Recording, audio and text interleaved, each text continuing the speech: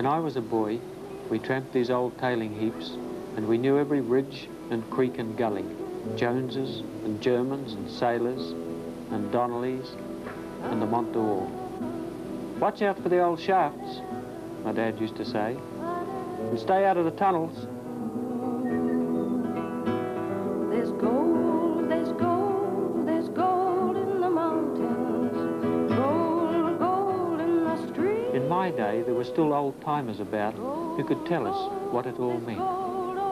How do you pass on to your own son this feeling for the place you grew up in? Come on, Chris, beat you to the top.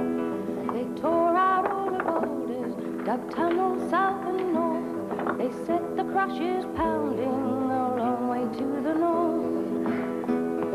The Junction and the Union, the Mother and the Grand, they found them with their digging, the labor of their hands. There's gold, gold, gold in the mountains, gold. There you are, Chris. There's the old place. I wonder what it was like when Ross started, even before you were a boy. Was that road out there the main road then? 60 years before I was a boy here, this was Ross, a town in its heyday, a century ago. Over 3,000 people crammed in this little valley, a hospital, 4 churches, 2 newspapers, more than 30 hotels, and a daily coach service to Hokitika, up the beach to the north.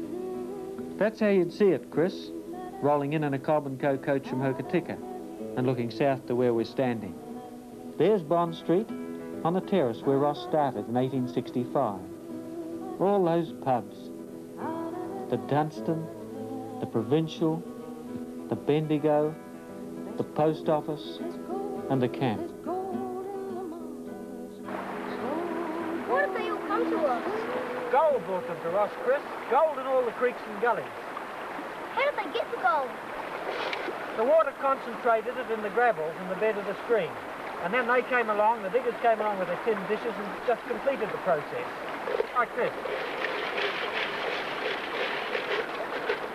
Yeah, would you like to have a go? Oh, yes, please.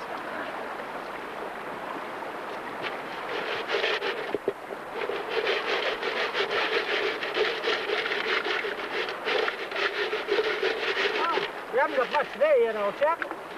What about that one? Oh, blimey. Wow.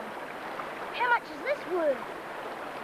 Chris, that's a replica of the Roddy Nugget, and it weighed 100 ounces almost, and gold's worth $100 an ounce now, so you work it out, 100 times 100. How else did they get the gold other than panning? They always ended up with the pan, but they had to use other methods before it.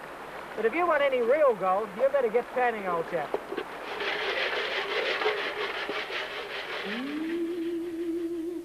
Here they are, hard at work in the bed of Jones's Creek.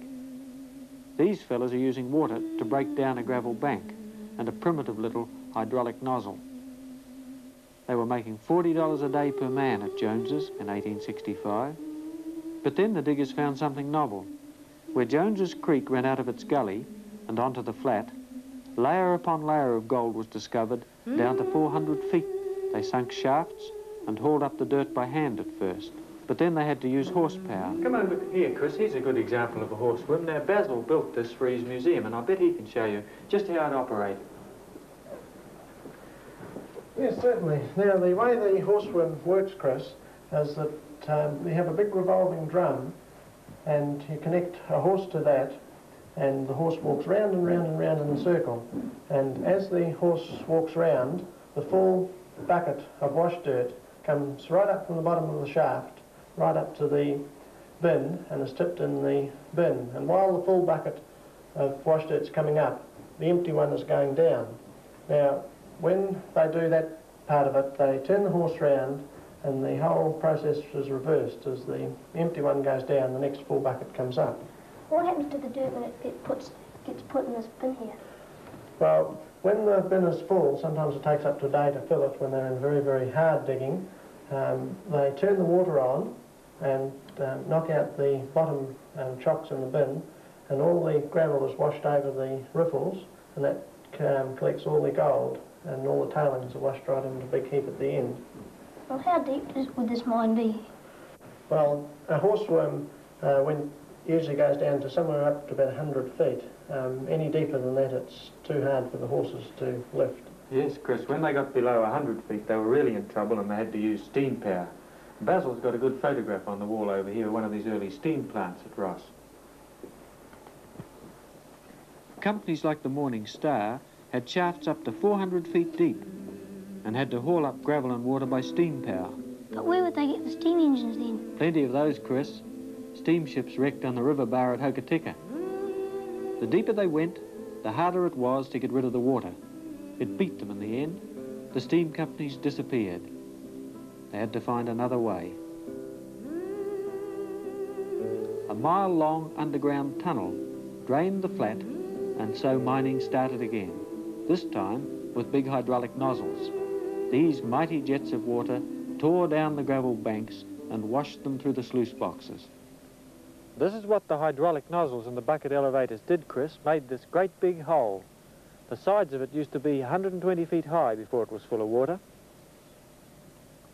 You know, the mines department reckoned that out of it they got 5.5 tons of gold. And now it's filled with everybody's rubbish. John Friedrich Konke, native of Germany, who was killed by a landslip at Donnelly's Creek, December the 24th, 1878, aged 34 years. Would he have been killed on his gold claim? Yes, Chris, probably through a sluicing operation.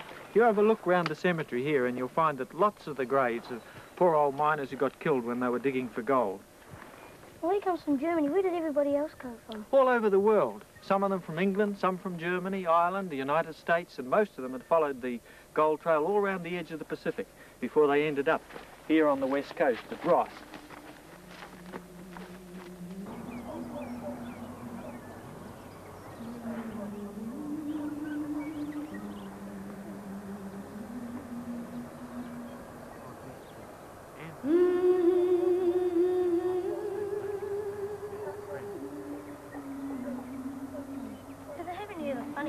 Gravestones here, like on the Californian graveyard.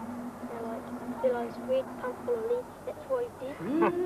No, not so much funny, Chris. More sentimental in this one. Now you have a look at this one over here.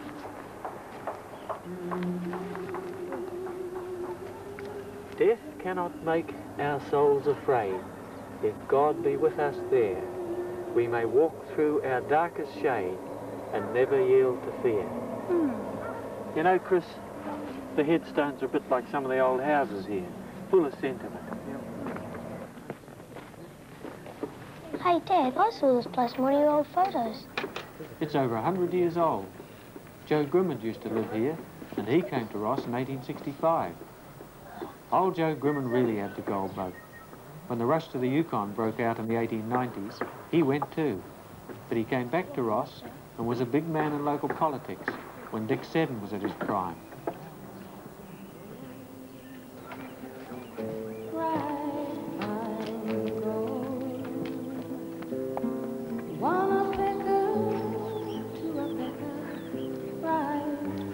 Go and look in the window there. When I was a boy, I used to play Chinese checkers in that room with old Mrs. Grimmond, and she was nearly 90. Or die on the cold, one a pecker, two a pecker, right fine.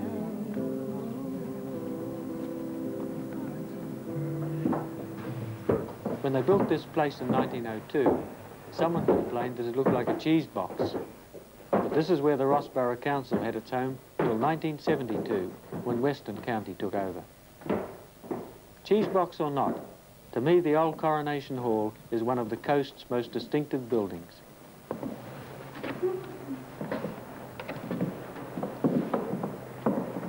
What is this place used for? Well, this is where the Ross Borough Council used to meet, Chris, when your granddad was mayor, and all the important things about the borough of Ross were decided in this room.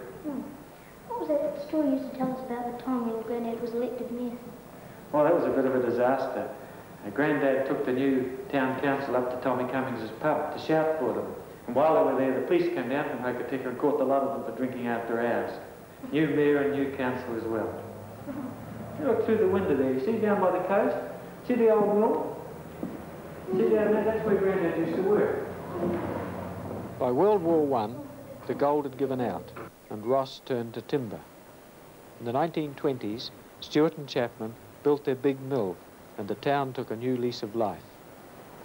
Jim Jones was one of the early mill gang, Chris, and he'll tell you what it was like. Well, she's a sorry enough looking sight, but now, with the rain on her, she's a damn sight worse. Yet, she would turn out 30,000 feet of timber a day, and she was one of the biggest producers of indigenous timber in the South Island. She was cutting timber, the smoke was belching up, you know, from the funnels. The saws was more or less singing. Great era. Good, yeah. What's that hole in the side of the mill for? Not vandalism, actually. Wreckers, yes. In there was one of the most modern pieces of equipment we had in the mill, and that was the big band mill. Well, when she finally closed, they decided to take that out and send it to the island. And that's the reason why that hole's there. They did it the easiest way. They just simply went in there with a big crane and lifted her out and took her away. Jim, the town's stayed about the same in population, but the closing of a big mill like this must have had a real effect on the place. Well, yes, it certainly did. It had a big effect on the place. It had a big effect on the men, too. When she was going, the men they took pride in this place. When she finished, they lost their pride. They more or less lost their purpose. Now, as for the little town, we had 2 grocer's shops, butcher's shops, 4 hotels. Now we've got 2 hotels, no butcher's shop, 1 grocer's shop. Bill, it's not good. Is the story of Ross tied up in dying industries then? No, Chris, that's not the full story at all. Old industries have died, but there have been new industries that have begun too.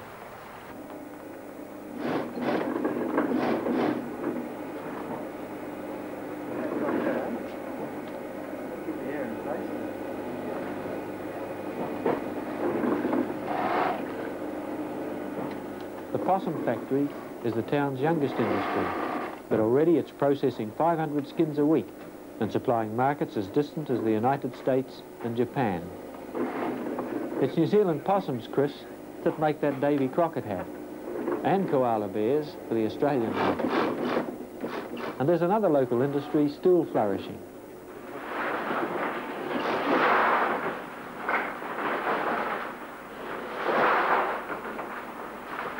They've been quarrying high-quality limestone on the terrace above Donnelly's Creek since 1918. Lime to fertilise the soils of West Coast farms. Over 23,000 tonnes of lime last year. There's enough limestone in this hill to carry Ross into the next century.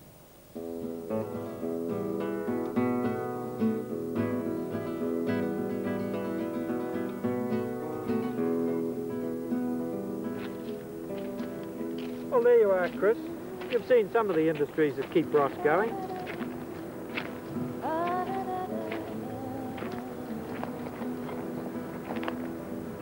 But you know, maybe here, in its history, there's a great new industry for the future. There's gold, there's gold, there's gold in the mountains, gold, gold in the streams, gold, gold, gold all around you, enough, enough, enough for you and me. They tore out all the boulders, dug tunnels south and north. They set the crushers pounding away up to the north. The junction and the